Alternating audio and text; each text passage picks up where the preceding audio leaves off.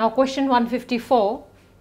Osteoporosis, which is an age-related disease of the skeletal system where there is loss of calcium from the bones, and that's why the bones become fragile and get easily fractured.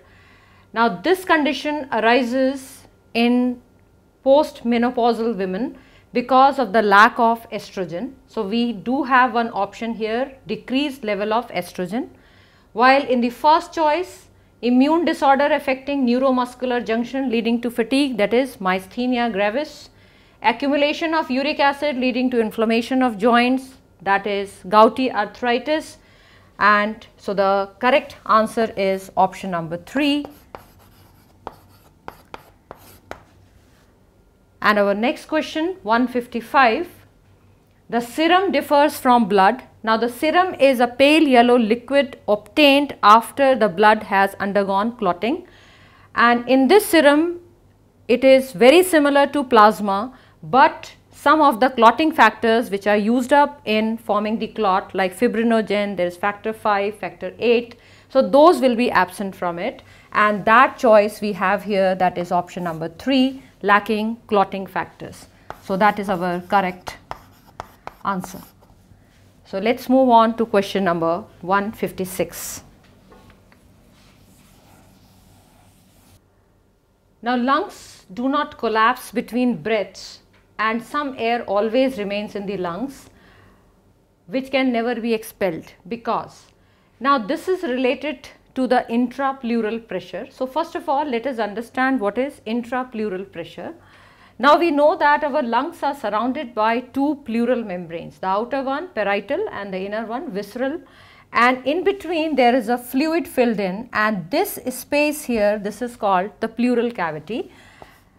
Now in this pleural cavity, the fluid which is filled in, that is the pleural fluid, and the pressure here is always negative. So there is a negative pressure here, and this is the negative intrapleural pressure.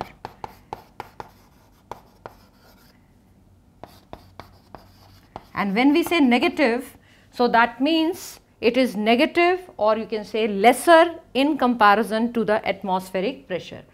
And it is because of this negative pressure only the alveoli here or the lungs can expand and move outward, while when we expirate the thoracic volume decreases, and this intrapleural pressure, it becomes less negative, but certainly it remains always negative, because if this pressure becomes positive, it will be rather making the lungs to collapse. So with this thing, let us see the choices here.